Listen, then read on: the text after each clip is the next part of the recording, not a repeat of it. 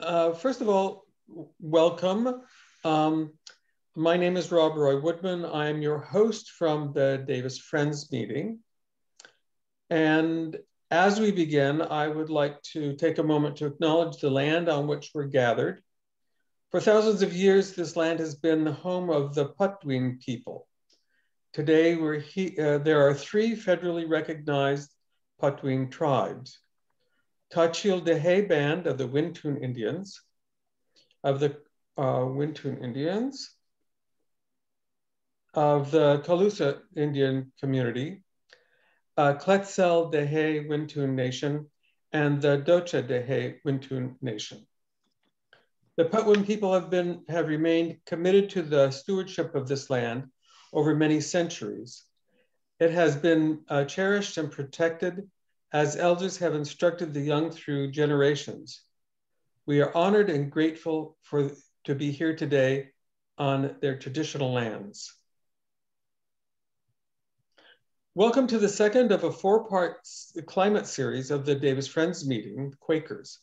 We have had a film series on socially relevant issues for several years, and 3 years ago, we started a speaker series. Both our film series and our speaker series were held at the Quaker Meeting House at 4th and L. This climate series was to happen in March 2020, but as you all know, we suddenly had to stop because of the quarantine. So now, a year later, with the help of our friends of the, I wish that slide was up here, to acknowledge the co-sponsors. One is I don't remember.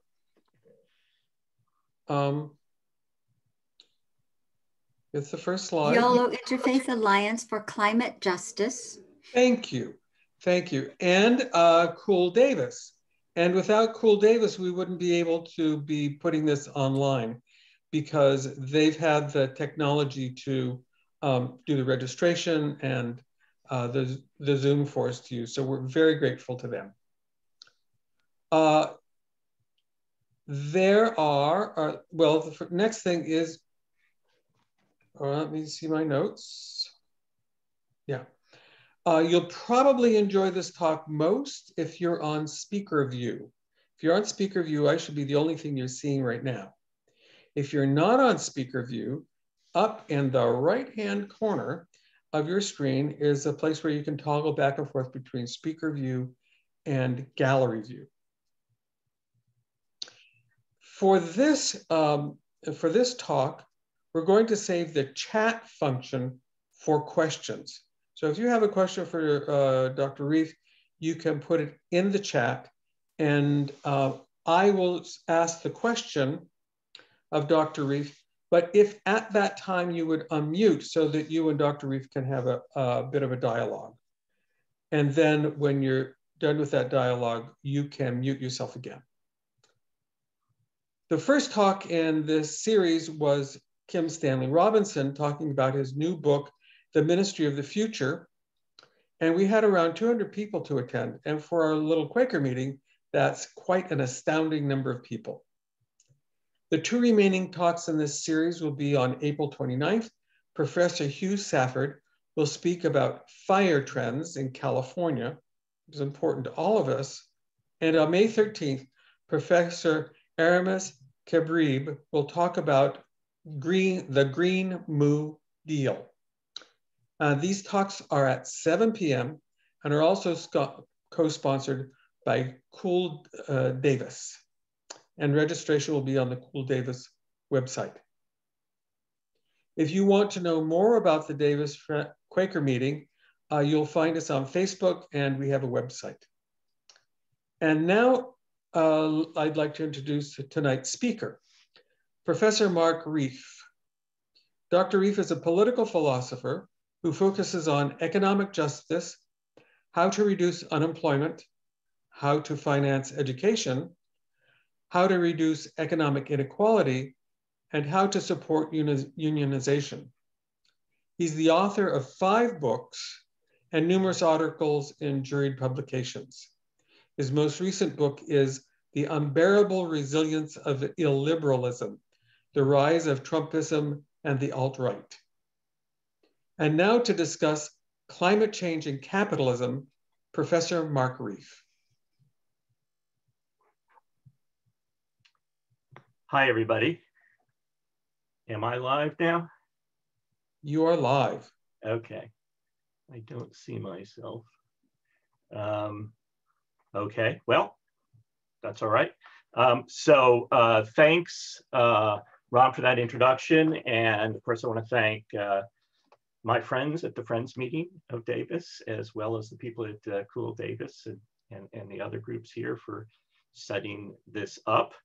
So this is one of the first talks I've ever given by Zoom.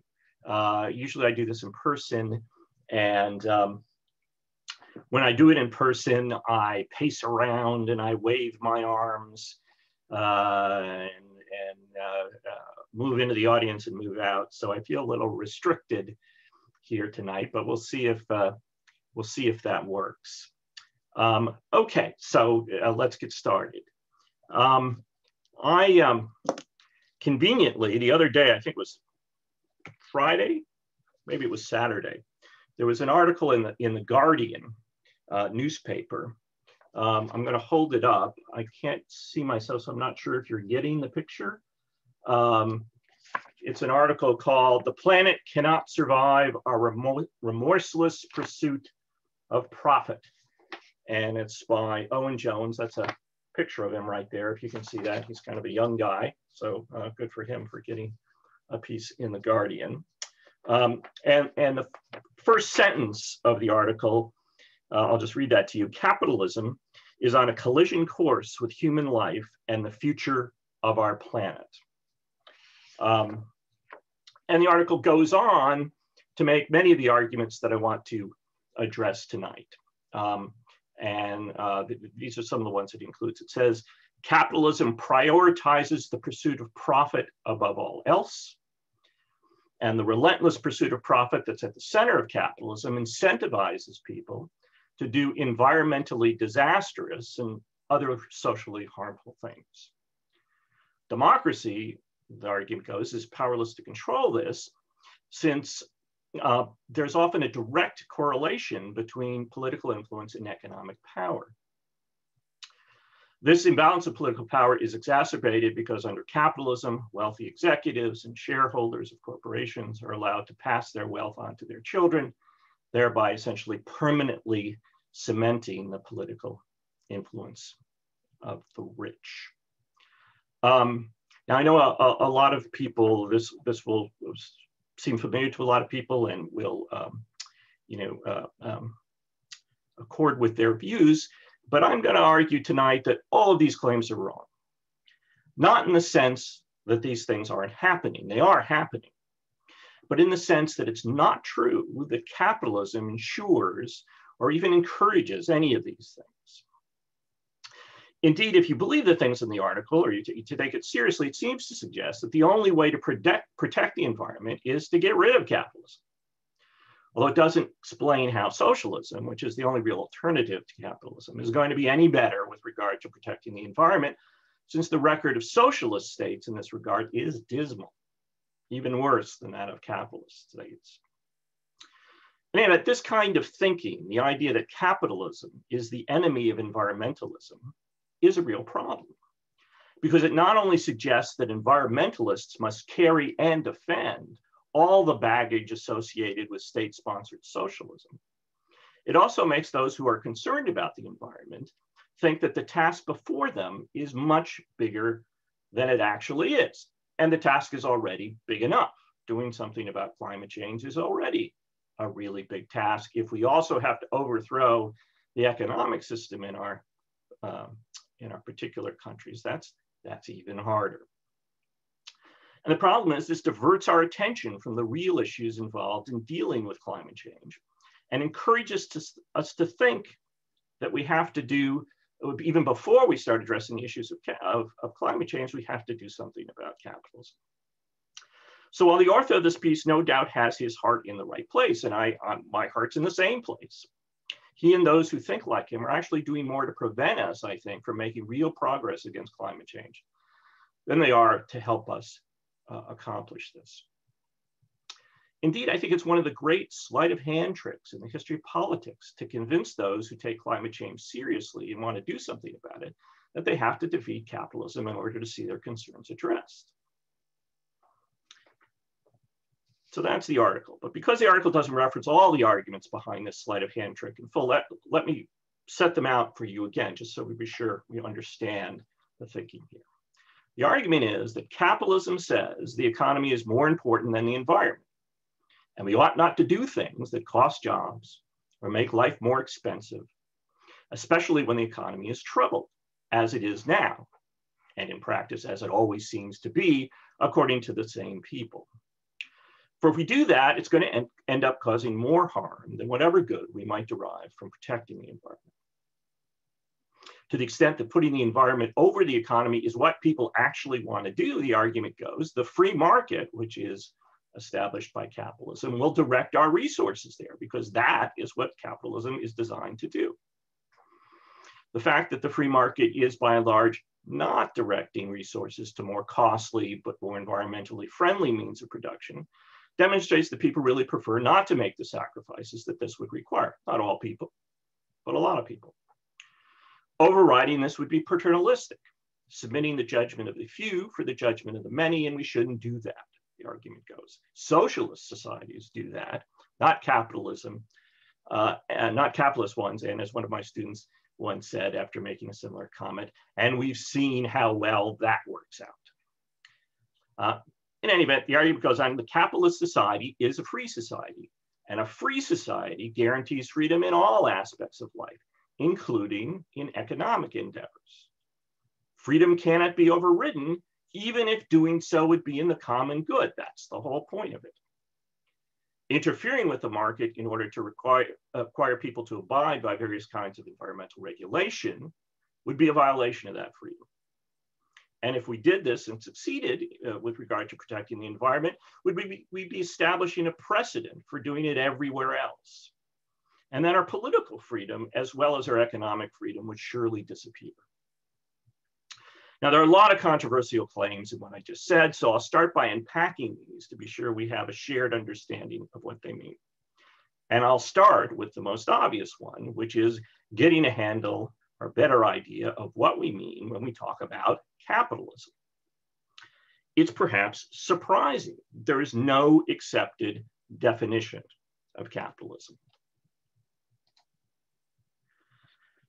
This has led to a lot of confusion, unfortunately, because people are often trying to put a lot of political content into capitalism, and then, of course, branding everything else socialism as a way of undermining political views with which they disagree.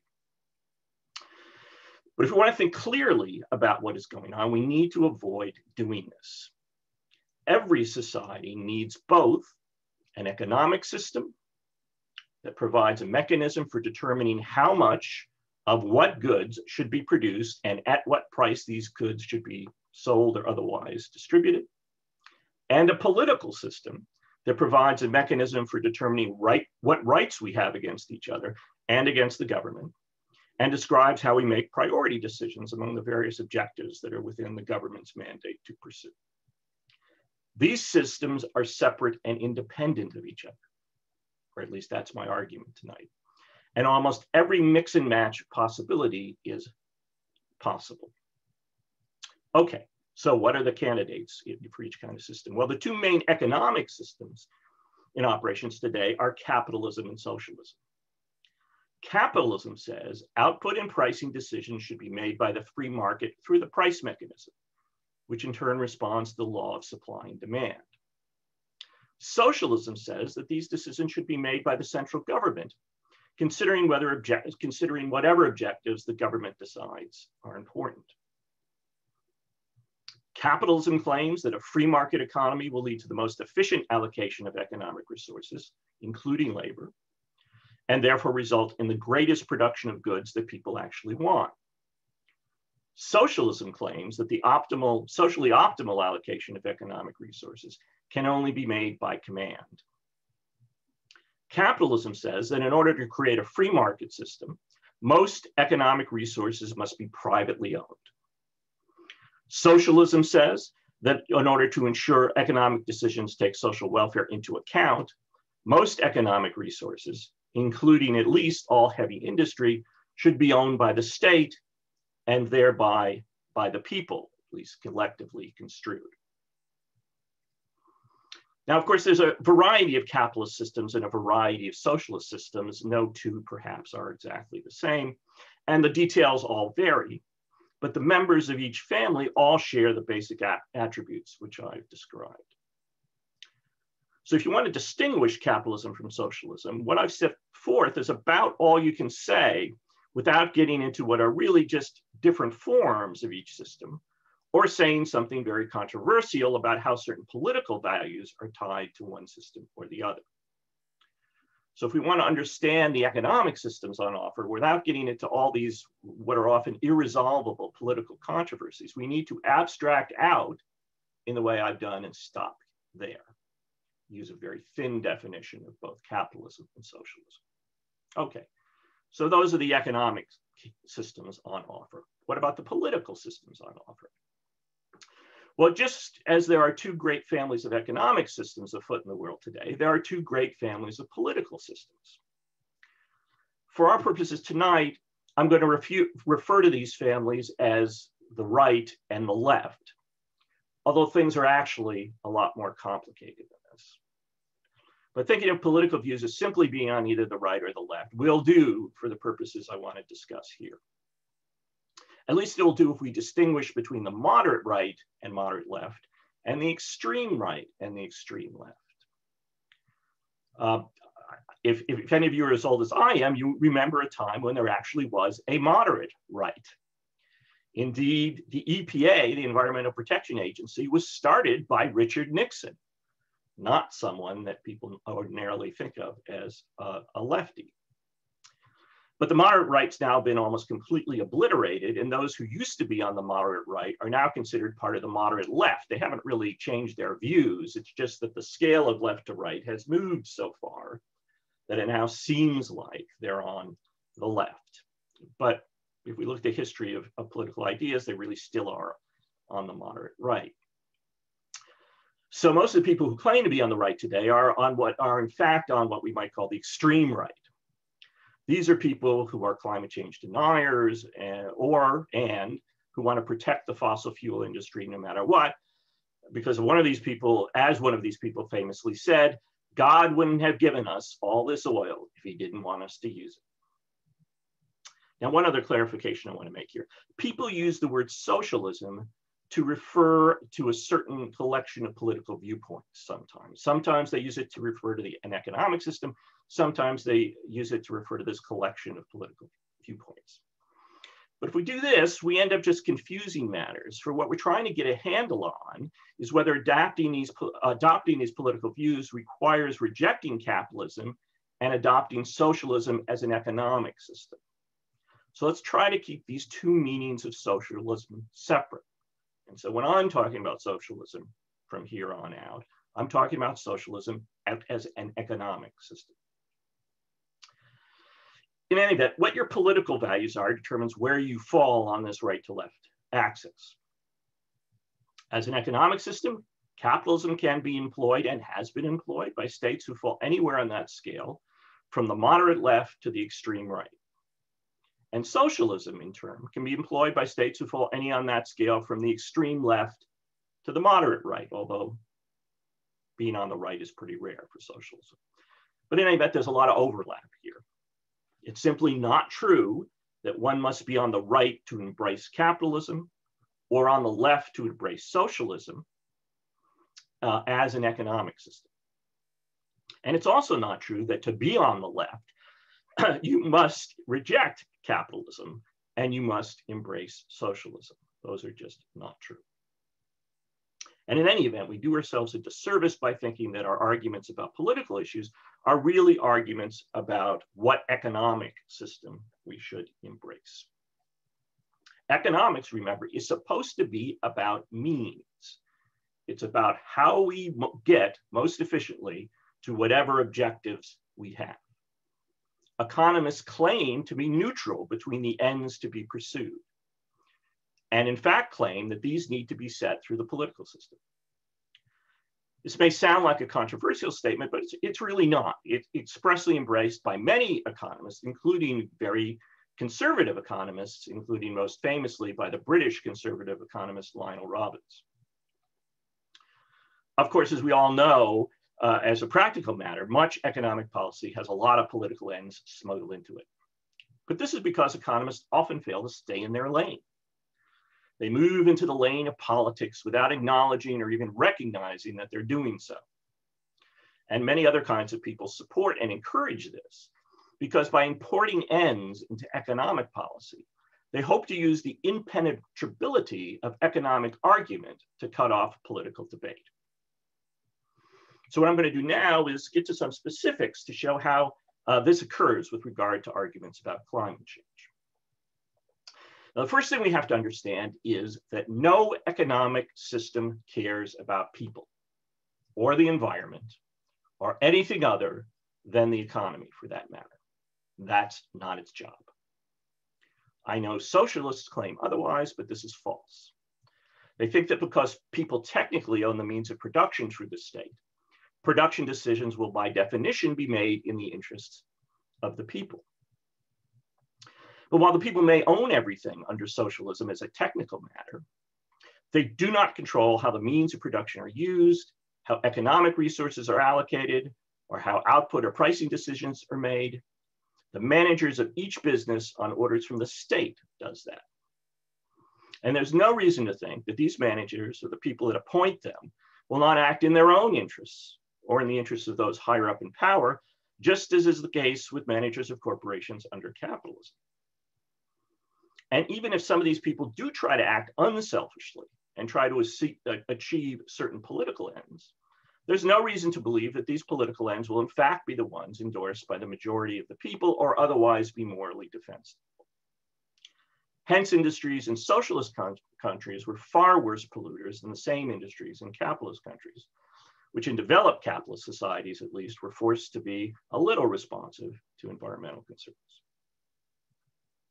The point here being that to the extent to which either economic system works to the benefit or detriment of any individual or the bulk of its people or the environment is determined by its political system.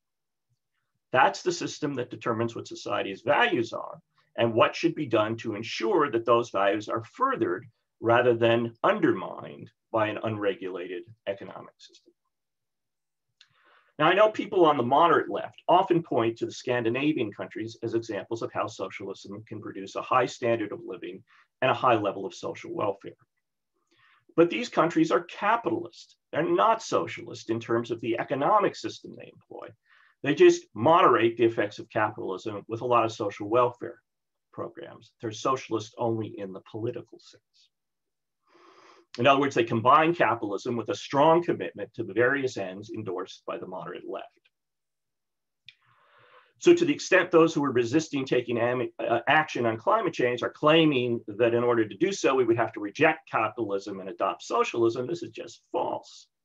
It's an attempt to import political decisions that are meant to be decided according to the applicable political system into the realm of economics and thereby cut off political debate by arguing that the answers to these questions is predetermined by the particular economic system already in place. And this is true even if the arguments being made sound like economic arguments. For example, claims that such and such a policy will cause inflation or unemployment or stifle economic growth, or arguments of the like. Claims about what policies will have what economic effects, remember, are all claims about the future. They're claims about what things we do now, what kinds of effects those will have in the future. And claims about the future are always uncertain. No one knows exactly what economic effects of a particular policy will be. Sometimes we can make probability determinations. In other words, we can claim that a certain policy is likely to have a certain effect or unlikely to have a certain effect, or we might even claim that it could be a toss-up. We don't know what it's going to do. But there's always uncertainty. And wherever there's uncertainty, there's risk. And wherever there's risk, we need a moral principle to help us decide which risks we should take and which we should eschew. That's the job of political morality.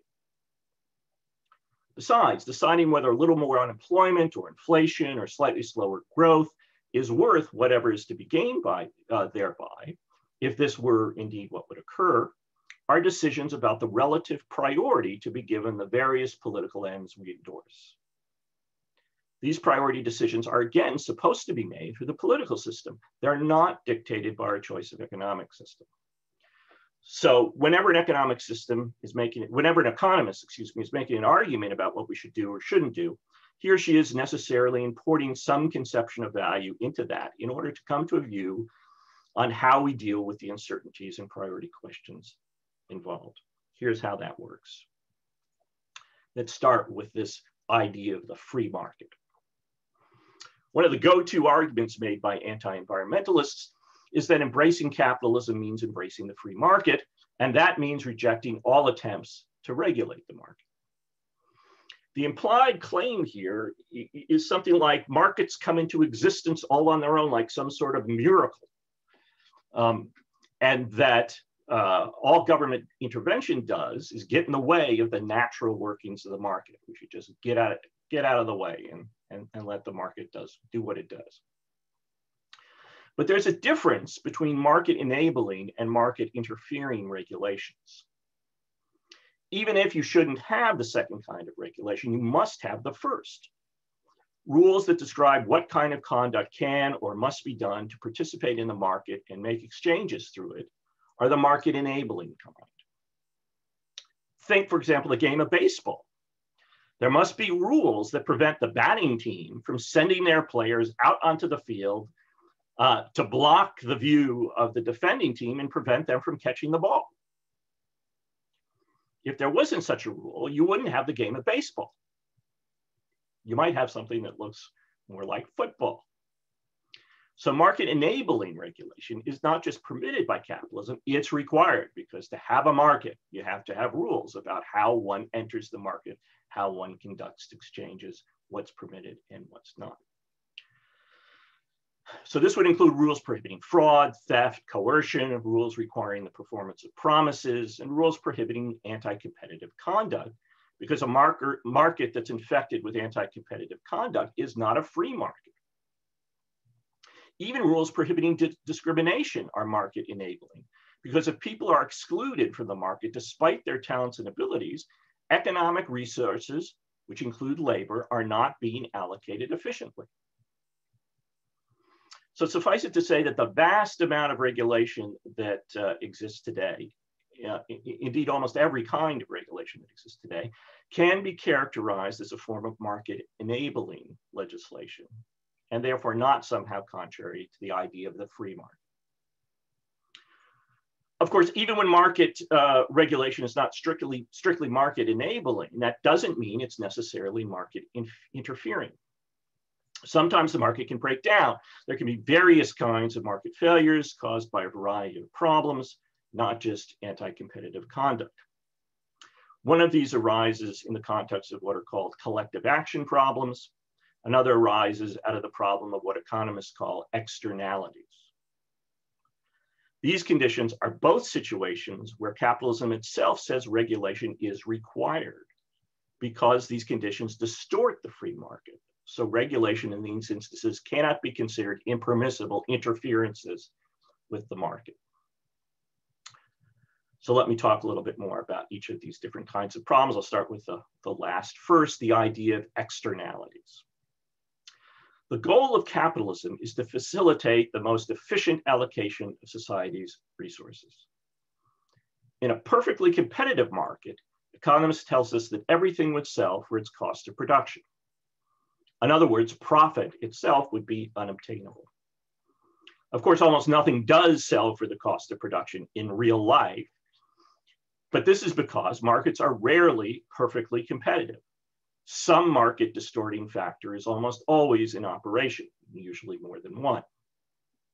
And that's another reason why we need various kinds of regulation to correct for this, to ensure that the market remains substantially free as capitalism requires. But prices can deviate from the cost of production in two ways. Sometimes they can be too high. We all know about that. But sometimes they can be below the cost of production. And one way this can happen is when production involves what economists call externalities. Externalities are costs of production that are imposed on third parties and therefore need not be accounted for by the seller in the price. This is bad because when things can be sold for less than their cost of production, the market is distorted. More of these things are produced and sold than is economically efficient. And this undermines what capitalism was designed to do, which is to make the most efficient allocation of resources possible. As a result of these goods being underpriced, less of other things are produced and sold, and the allocations made through the free market is suboptimal. If this were corrected and all goods were properly priced, the market would produce a different allocation of resources, and this would reflect society's true preferences, and therefore accomplish what the free market is otherwise supposed to accomplish.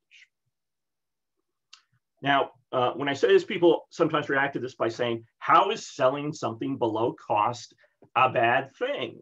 Isn't this just a really good deal? Indeed, everybody loves a really good deal. Why would I want to stop that? The problem is that if the price is below cost because of externalities, you really aren't getting a good for below cost. Part of that cost is simply being paid by you and everyone else in the terms of the harm caused by the externality. And since reversing this harm often costs more than preventing it from arising in the first place, and often vastly more, then you aren't getting a good deal at all. And pollution, of course, is the textbook example of such an externality. If I make cars that pollute the environment in a way that needs to be rectified, then the cost of doing so is a cost of producing those cars. If those cars could be sold without accounting for this cost, they will be underpriced. And if they're underpriced, more of them will be sold than would otherwise be sold, and society will have more pollution than it is really willing or even able to pay to clean up. The free market in this case has failed. And if we want to correct for this failure, we need to introduce regulation to do this. This regulation is not an interference with capitalism and the free market. It's a way of protecting it. Those who are claiming that free market failure should not be corrected are simply putting profits for automakers but preventing climate change. Now, you may want to do this or you may not want to do this, but in either case, this is a value determination. And it's a determination based on political values, not economic ones. Capitalism does not say we should maximize profit. Indeed, if we wanted to do this, we would have to have every kind of good imaginable produced by a monopolist. For monopoly profits are greater than profits to be earned in a competitive marketplace. That's why monopolists form. What capitalism says is that we should ensure an efficient allocation of resources because this maximizes the production of what society really wants, their desires having been revealed because they're willing to pay what these goods cost to produce.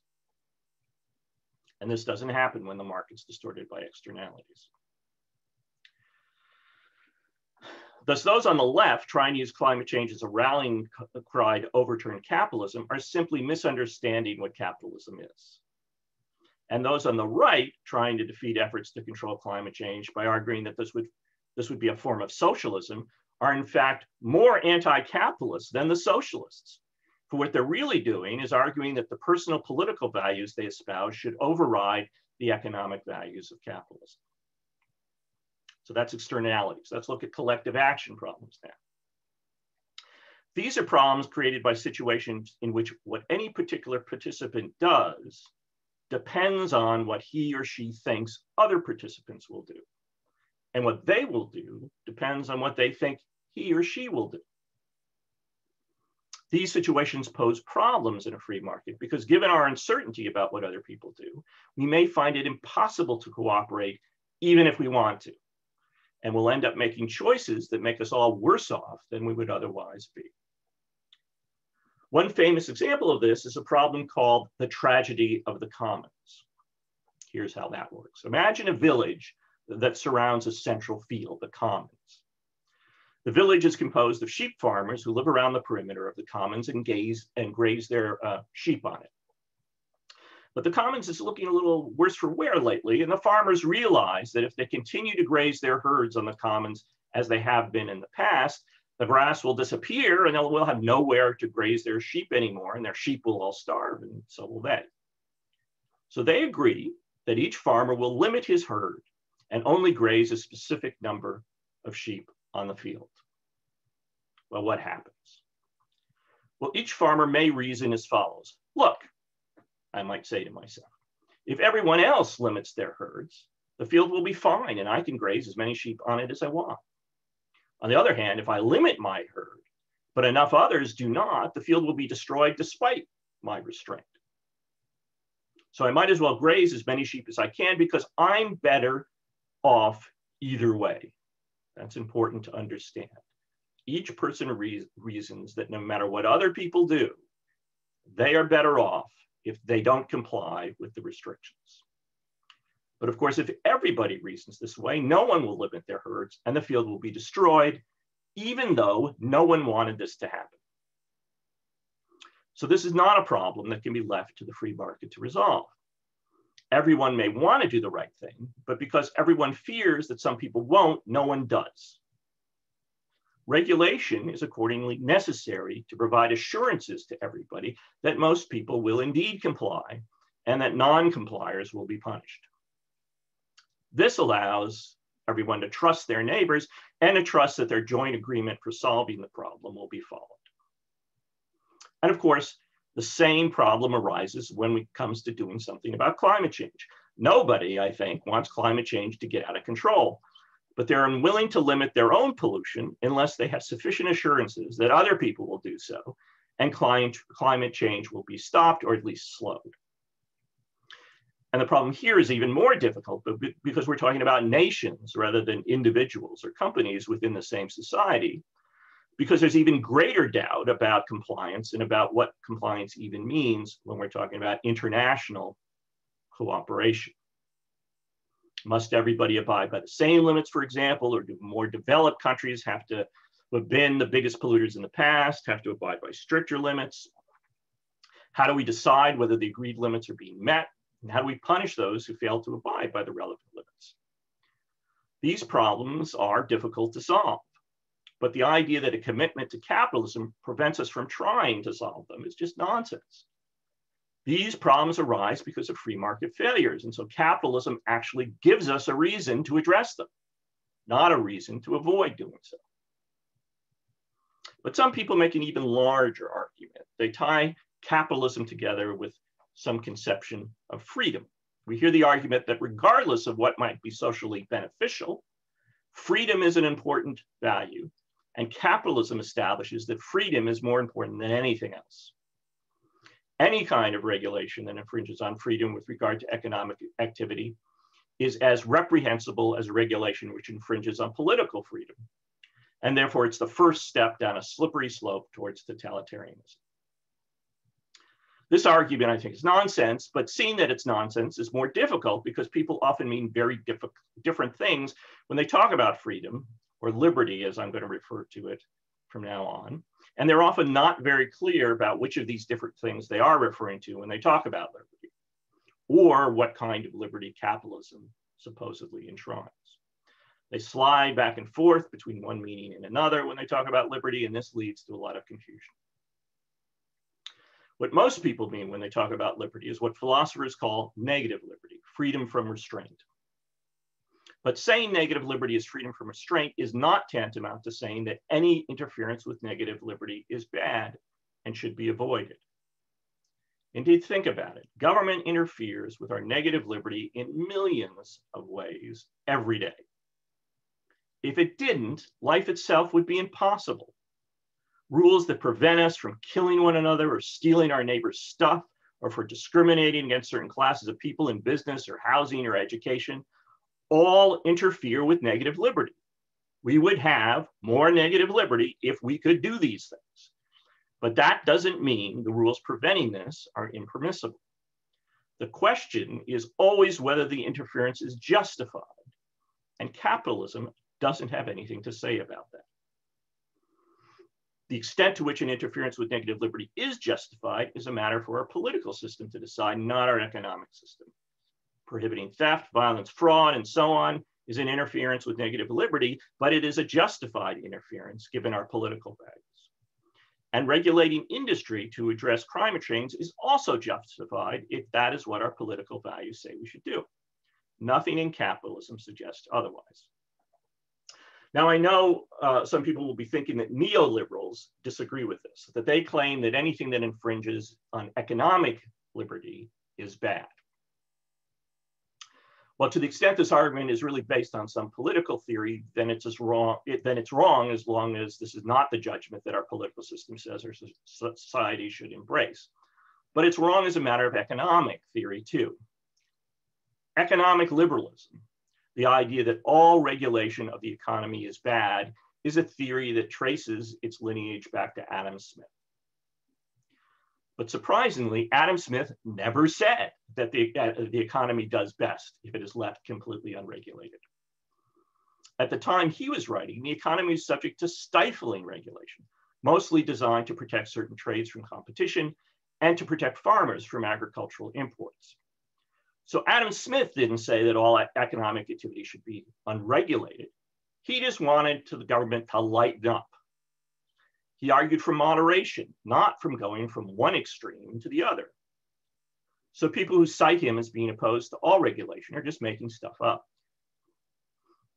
The argument, nevertheless, that his idea of economic liberty did rule out all regulation was first made by neoliberals in the 1930s. But there was another view embraced by some Adam Smith-inspired economic liberals at the same time.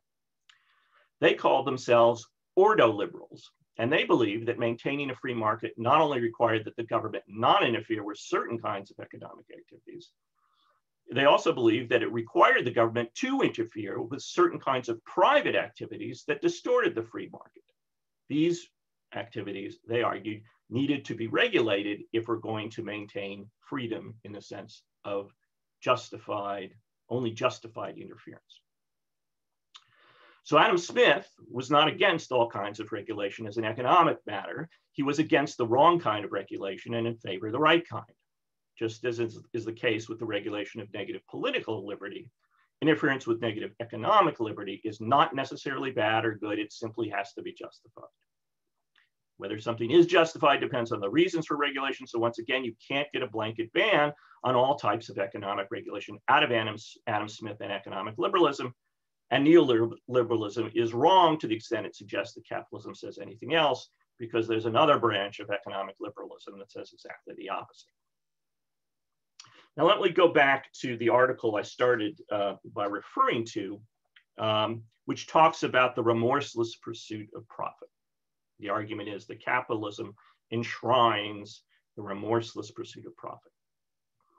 Well, capitalism does posit that people need incentives to do socially productive things, and it takes profit to be an important incentive.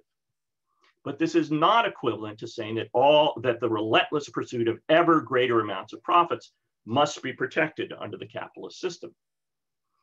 Indeed, capitalism enshrines the idea of the free market, as we've already seen, and a free market, or at least a meaningfully, in a free market is a perfectly or at least meaningfully competitive one. In a free market, remember, if profit is available from a certain kind of activity, if it's large, then new players will be attracted by these high profits and enter the market, right? Because a free market has no restraints on entry. And these new entries will continue until price competition between all the new entrants drives the profits down to a reasonable level. If new entry is not possible or it's not easy, this can only be because there are what economists call barriers to entry, something preventing new entrants from coming in despite the high profits, or because there has been an unlawful conspiracy among existing market players to exclude new entrants. These are both distortions of the free market, and therefore maintaining a free market requires using regulation to eliminate these problems, not refusing to engage in regulation and thereby ensuring that these distortions continue to exist. So the presence of extreme profits for, say, oil companies is not something that capitalism allows. It's the failure to regulate these industries as capitalism requires that allows such profits to exist. And if we did regulate them to correct for the market failures that allowed for these extreme profits, these companies wouldn't have the money to engage in efforts to distort the political system that they now have. And besides, if we went to socialism, there's no reason to believe that oil companies would behave any better. They would still wield enormous influence on socialist politicians. And again, regulation would be required to offset this. So there's nothing magic in switching to socialism here, even if this were not completely unfeasible under the current circumstances. And I want to close by mentioning something about technological change.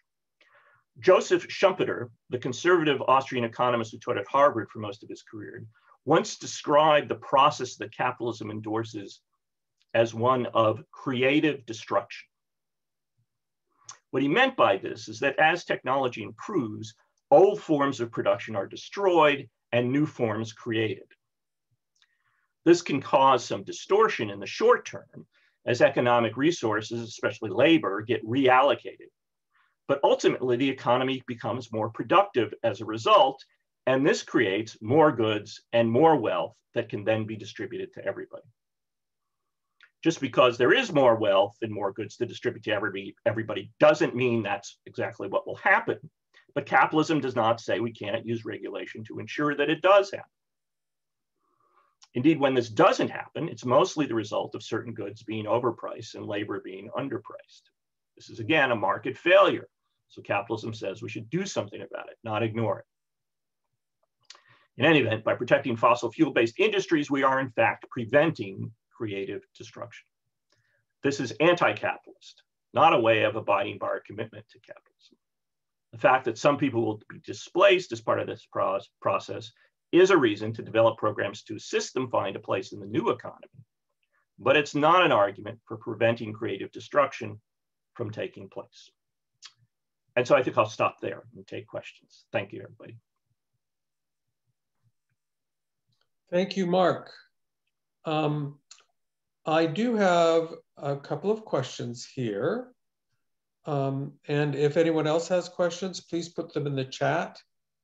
The first question is, so it sounds like you're saying that both the left and the right are doing something wrong here. The right is arguing that a commitment to capitalism requires that we reject most attempts to regulate pollution when this is not true. The left is doing something wrong by buying into the argument and arguing for socialism when we could more easily do something about climate change from within capitalism. Is that correct? Yes, that's exactly right. So I guess what I'm doing in my paper is criticizing people on both sides. I'm criticizing people on the right because they're making claims about what capitalism requires that just are not defensible. In fact, what capitalism does require is in most cases the opposite of what people on the right are claiming, and therefore doesn't give them any reason to any support for their claims that we shouldn't address climate change. But unfortunately, a lot of people on the right seem to have drunk the Kool-Aid here. They seem to accept this claim and also argue that this is what capitalism requires, and therefore we need to get rid of capitalism if we're going to really be environmentally conscious. But as I said at the beginning, this just makes the work of dealing with environmental problems so much harder.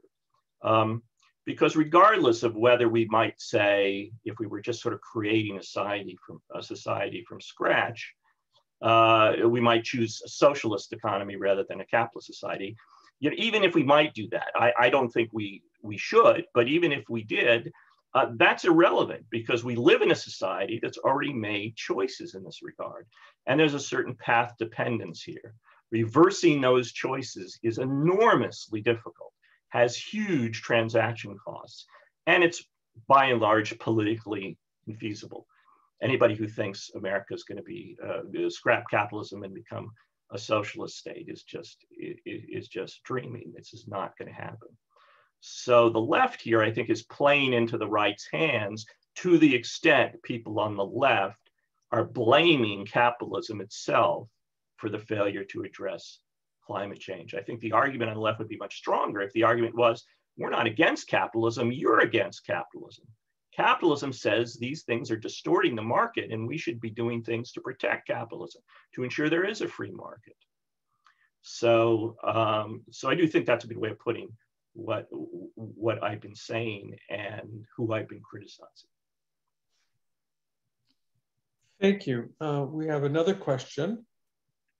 What about cap and trade proposals that would create a market in carbon credits? That seems like a capitalist solution, but it hasn't really gotten off the ground. Why is that?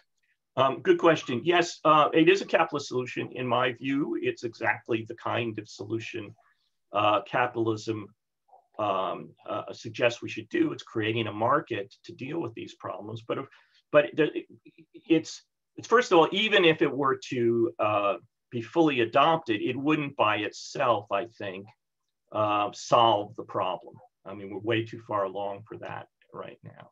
So it's only a partial solution at best. But I sort of alluded to this in my talk. The problem is, again, for this market to work, as in the problem of the tragedy of the commons, people have to believe that the various commitments of nations will be honored. And right now, the market is too underdeveloped. People can't be sure yet because they haven't had enough experience in thinking that it will be honored and that it will indeed work. And unfortunately, I think Trump's rise to power really made this difficult because even though he's not in power anymore, what he did was make everybody doubt the reliability of the United States. And so even if we were to agree to all sorts of things about addressing climate change, other nations might be reluctant to abide by their agreements because they might think, look, so I'll do this for a little while. And even though I trust, say, Joe Biden, as soon as Trump or the next Trump arises and takes power, America will change its mind and they won't do it. And we'll all be worse off for having sort of relied on them in the meantime. So it's going to be very difficult now to solve that problem because creating trust between all the participants is much more difficult now, given the policies of the Trump administration and the fact that these policies have never been really definitively rejected and might again be the policies of a new administration not so far off in the future. So that's why I think it hasn't really worked. Here's another question from Bonnie Dixon. How can this understanding of capitalism be effectively communicated to more of the public? Do you have ideas for brief, simple, and easy to understand ways of conveying it? Yeah, great question. Yes, and I mean, I think that's— And Bonnie, you might want to unmute so that you can dialogue and put your camera on so you can dialogue. Okay, I don't see Bonnie yet. Well, I'll just start. Yeah, so I think that's a great question. Yes, we have to do this. And how do we do this? Well, we have to teach this in our universities, which we don't. Our politicians need to realize this, and they have to start realizing it's not a good tactic to claim they're socialists. Bernie Sanders is not a socialist. He's a social democrat. AOC is not a socialist. She's a social democrat. In fact, even people who claim they're outright socialists are not socialists. They're only socialists in the political sense, in the sense that socialism refers to sort of a group of leftish ideas. And we have to stop using that word to describe these views. It's just not true. And I think one of the things we have to do is we have to also start claiming, rightly in my view, that what we're doing is really trying to protect capitalism. And this has to become part of our political rhetoric on the left. And it's not. It can be done, I think, directly and simply. I mean, the idea, for example, I think that capitalism approves of the idea of excessive profits is just nonsense. And I mean, all we have to do is tell the story of the tragedy of the commons to show that, or point out that what capitalism supports is the free market. People on the right say this, and a free market means that you can't get excessive profits, right? You know, you don't have a free market when people are earning excessive profits. That's the best evidence that that's what's happening. And so people who are trying to defend excessive profits are anti-capitalists. And maybe if we started saying that, it would have some effect. Thanks. This is Bonnie. Oh, hi, Bonnie. Okay. Out how to unmute. And yeah, thanks. I agree with everything you said, especially teaching about this understanding of capitalism in universities. And I would say maybe in high school as well. Yes, I mean, this sort of idea that capitalism is sort of opposed to anything on the left liberal spectrum is, it's just so widely used now and unchallenged too often. And that's a real problem. Part of the problem is that in universities now, despite the claim that universities are full of people on the left, that may be true as a whole, but it's not true in the fields in which I work, in political philosophy and economics. It's not full of people on the left, it's full of people on the right. And so in these particular disciplines, the disciplines that are really about politics, they're dominated by people on the right. And as a result, they're really teaching people the wrong thing. And this needs to be changed if we're going to make any headway here. So thanks for that question. Yeah, thank you. We have another question from Jim Hartung. Could you comment on the pros and cons of carbon dividends or carbon fee and dividends from your perspective? Well, yes, all these kinds of things, you know, are I think can be good ideas. It depends on how they're designed. But again, they're tweaks. They're not magic bullets. I mean, this problem is big enough that, you know, we can't just solve it with one idea.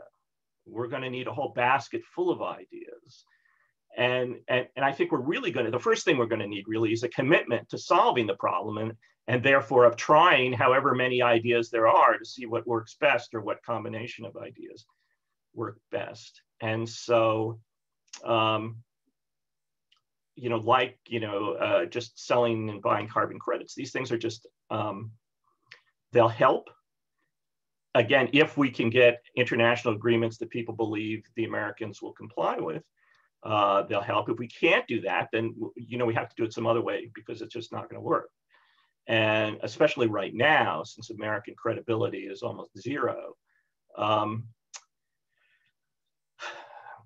I guess I think that we need to really work on remedies that don't require international agreement or as much, or maybe we need to work on unilateral positions. We need to say, this is what we're going to do. We're going to reduce our carbon emissions, you know, more than the Paris Accords. Doesn't matter what anybody else does. Or we're going to take this action. Or we're going to support the development of new technologies, like we supported the development of a coronavirus vaccine. Imagine if we put those kinds of resources into developing clean energy. And since there is, outside of America, people are much more interested in buying things with clean energy than they are in America. So again, if we actually did this, this would be potentially a new industry that we could thrive in, and we can do this without other people's agreement. Indeed, the fact that other people aren't doing it is good for us. Right now, of course, we're not doing it, and other people are doing it. We don't make solar panels anymore. The Chinese do all that, I think, and I think there's somebody in Sweden who does that too. But we need to start thinking about doing things that will eventually become the new industries. You know, when cars started, horses were much more convenient, right? You know, they were reliable. You got on one and it went where you were going. You got in a car when they first came out, you know, maybe it didn't start, maybe you didn't have enough gas, maybe it broke down. It took a long time before those things seemed better. And so there needs to be a time where we support infant industries so they can learn by doing and getting better. And I think under the current climate, that's probably what we have to do now, since the chances of international agreements is so, I don't know, it's so chancy right now, I think.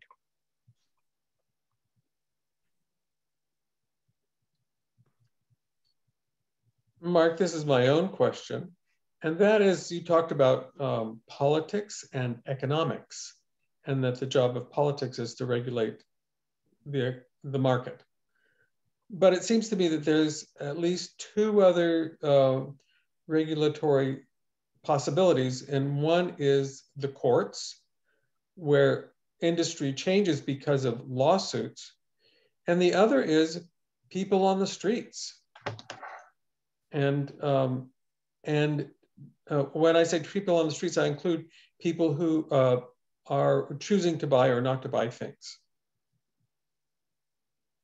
Right. Okay. Yeah. Good examples. So let's talk about lawsuits first. You know, you're absolutely right. Sometimes moving forward is done by the courts. Now, this is not supposed to happen, and when it does happen, it usually happens because the legislature has failed to address a widespread problem. And let's talk about safety in automobiles, right? Now we have a lot of regulation about what's required if you're going to sell an automobile, how safe it has to be, what kind of speed crash it has to resist, all that kind of stuff. But this started because of a case in New Jersey that held manufacturers liable for people injured when the cars weren't safe enough. And the fear of this liability is what made car companies start building safer cars. Regulation followed, but it was really a step taken by the courts. So the courts can be leaders in this area, and they should be. One way, for example, if we made it possible for people to sue companies that made products overseas in violation of our own environmental laws. In other words, had the product been made in the US, it wouldn't have been permissible to do it that way. It's only permissible because if we make it overseas, they have much less restrictive environmental laws. If we allowed people to sue for products that did that, then of course that would change, right? People wouldn't do it. So it may be the case, given the impossibility, it seems, of getting any serious regulation through Congress, that maybe the courts have to do this. The problem is, under the current environment, the courts are now even more conservative than the legislature. So again, this is a real practical problem, and would take some enabling legislation to get there. And so the other example you gave is people protesting. I think protests are good. I think it's unlikely, and I think if they're joined with real proposals, they're helpful. On their own, I think they're almost never going to do anything. I mean, look at the proposals, look at the protests that have arisen out of the killing of unarmed Black people for decades. And we're still arguing about the same things. So I'm not real hopeful that protests are going to be the spearhead here. If at some point they may make politicians feel more comfortable about taking, certain risky positions. So I think it's certainly a good thing to do, but I think we shouldn't count on it too much. At least well, one of the things I've heard said is what the environment needs is a good lawyer. yes. But since corporations are persons, is there any possibility of personhood for the environment? I think not. Certainly not in this judicial environment.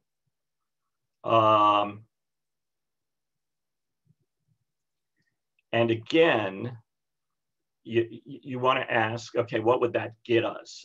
Again, it might allow us, it might allow people to sue for damage to the environment in more cases than they currently can. But they already can do that. So I think that's, again, that's kind of the most difficult way to get there. I mean, the question in environmental cases often is that the individual injury to any particular person is very small. So it doesn't scare anybody. But we have a system of class actions, which allows people with large numbers of people with very small injuries to join together. And if you do that, you get big numbers. There are already doctrines of law that says a defense, so here's a possible defense would go, well, how do you know that your sea level rise in your particular part of Louisiana is due to my pollution? Everybody pollutes, and so maybe it's somebody else's pollution. And there are already defenses like that have already been made in drug cases, for example, people who are harmed by taking certain drugs. And the courts in California have been on the lead in this, in that they've devised theories for sort of holding defendants liable based on market share. Depending on your market share contribution of pollution, you would be responsible for a certain percentage of the damages. And there's statistics out I just read recently that I think 10 companies in Europe are responsible, maybe it's in Germany and not Europe, I can't remember now for sure, but in one of those two, 10 companies are responsible for 90% of the pollution. So you don't have to get 100%. If those 10 companies are responsible for 90%, you could sue those 10 companies, you'd get a lot done. So there are existing legal doctrines out there that we can use already. I think that's probably an easier path to follow than trying to create new and very unusual legal doctrines like giving personhood to things. So I guess that would be my view on what we should do there. Thank you. If I could ask a follow-up to the carbon dividends question. Yeah, sure. I'm a member of the Citizens Climate Lobby, so that's where I'm coming from. But you know, I want to just probe a little more your perspective, because in the last Senate and last Congress, there were about 5 different carbon dividends bills introduced, and different independent analysis said they would reduce greenhouse gases between 50 and 90%, depending upon the bill by 2050. And one of the and there'll be another 5 or so submitted this year, and we'll have a better chance of passing because of the new administration. But one of the features of those carbon dividend bills is that there's a border adjustment. So any country that doesn't have an equivalent carbon fee and dividend, we would charge import fee. So that would, even if there wasn't an international agreement, that would kind of push other countries to come along and do the same thing to avoid the import fees. So I just wanted to give you a chance to talk a little bit more. It seems to me that this is such a large market failure, not including those externalities. I don't see any way that we can really get to where we are going to get without having something to fix that externality. That's not to say that we don't need other things, but without fixing that externality, I just don't see a path to get us there. Yeah, and I agree with that. Yes, I mean, that's exactly, I think, what we should do.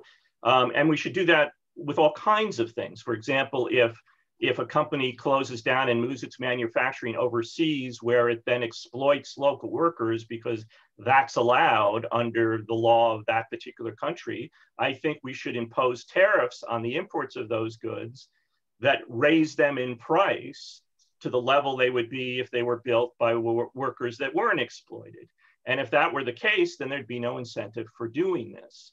And so I think that's an essential aspect of sort of going it on one's own, as you say. And because I think, you know, the prospect of international cooperation is so low right now, I think that's really what we have to do. Luckily, the United States is a big market. And so most people who make stuff want to be able to sell here. Now, I guess you might worry that what they might do then is have sort of two factories. One factory which doesn't pollute and does everything, you know, we would do if it was in the United States, and that makes goods that are then shipped here, and then a bunch of other factories which make goods for the rest of the world that pollutes. And so I'm not sure where the 90% figure comes from. It sounds awfully optimistic to me, and it sounds like there are some assumptions in there that I'm not sure, you know, are that totally defensible. But obviously, it would help. I mean, this is obviously going to take a long time to do. And so maybe the process here means we start doing that, and some companies respond by building two sets of factories, right? One that complies, one that doesn't. But after a while, their own people say, look, it's nice to live in the United States. You know, they don't have to, they can go outside without a mask on, they can see the clouds and everything. Why can't we get that? So maybe there'd be more pressure on the other countries to do that as well. And it might be the case that, you know, some countries want the prestige of being leaders here, right? Maybe China, who now wants to be a world leader, would say to itself, well, you know, just like we want to be a world leader in medicine now, in drug development, we want to be a world leader in pollution control. So again, I don't think it would necessarily work right away, but it would help, and it would set things up for the next step. I think given the size of the problem, we're going to have to proceed incrementally here. We're not going to overnight get, you know, legislation or whatever that cures it all. It's just not going to happen. So we have to sort of give that up. And I think we're probably better off not overselling the effect of certain things, because then, you know, the right will say, see, they said it was going to do this and it didn't.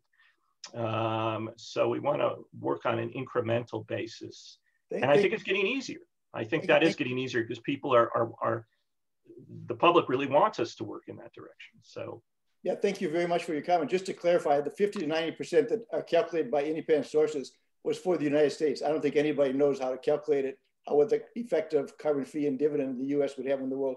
But the idea of the carbon fee is to increase it slowly, to start at $10 or $15 a ton of carbon and increase it a little bit each year. And so that the market has a time to adjust to it, basically. Exactly, that's how you would do it. I still think the 90% level seems high. And of course, the problem with pollution is some pollution has relatively local effects, but a lot of pollution has essentially worldwide effects. And so I'm not sure how they would account for that. That would suggest that 90% of the pollution in the United States is caused by local sources, and that sounds high to me. But maybe not.